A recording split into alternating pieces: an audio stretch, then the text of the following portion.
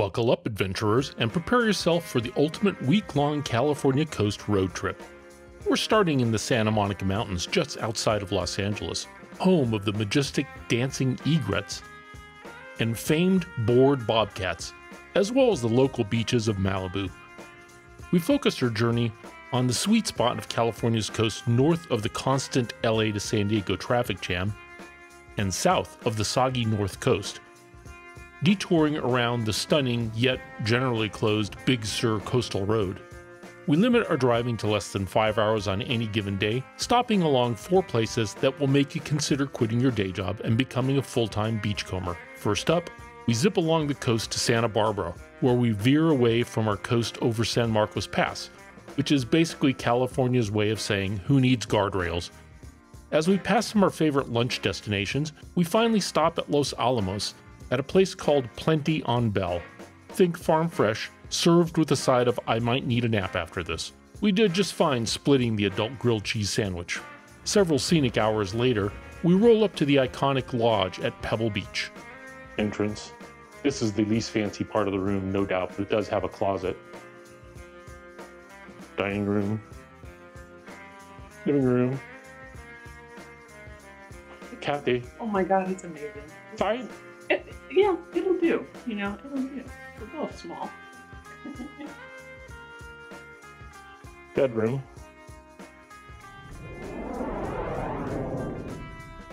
The washing up area. A single sink.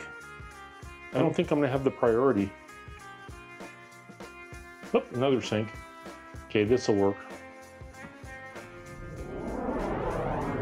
Oh yeah, and it's also got a little bit of a deck.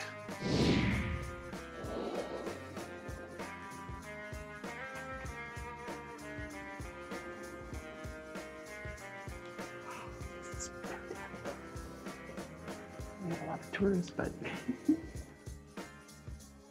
we should have plenty of room here. The lodge at Pebble Beach. We recommend it highly. There's a golf hole between us and the ocean, but that's just the way it goes, I guess.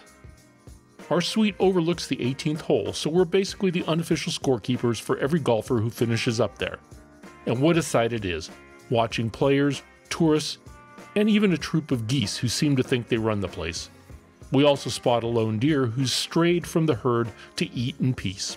The next day, after enjoying a delicious and eerily quickly delivered room service breakfast, we decide to take a quick half-hour drive south to visit Bixby Creek Bridge. Bixby Creek Bridge.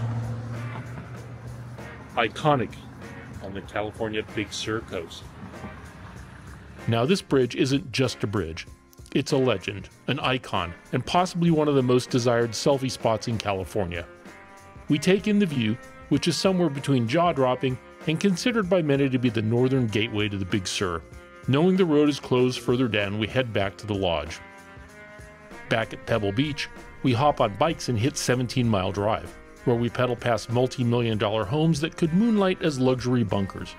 We visit the ghost pines of Pescadero Point, and then on to the Lone Cypress, which is the logo for Pebble Beach. It's even stamped on their butter. As we pedal past the beach and iconic golf courses, we can feel the sea spray here, and the salty air gives us the sudden urge to invest in real estate we absolutely cannot afford. After working up an appetite, we head back to the lodge for sandwiches from the Pebble Beach Market. We take any excuse to eat on our room's patio. That evening, we dine at the Stillwater Bar and Grill, where the seafood is so fresh it might still have a personal vendetta with the chef. Watching the sunset here is an event in itself. The next morning, we feel sad that our time at this magic place has come to an end, so we pack up our car to head north and continue the ultimate California coast road trip. We could easily have stayed here for the whole week because we never even went into Monterey or Carmel. If you have a favorite activity in this area, please leave it in the comments. Join us on our next video when we push north to some Michelin-starred dining in one of the most scenic places we've ever visited. Subscribe so you don't miss it. Thanks for watching.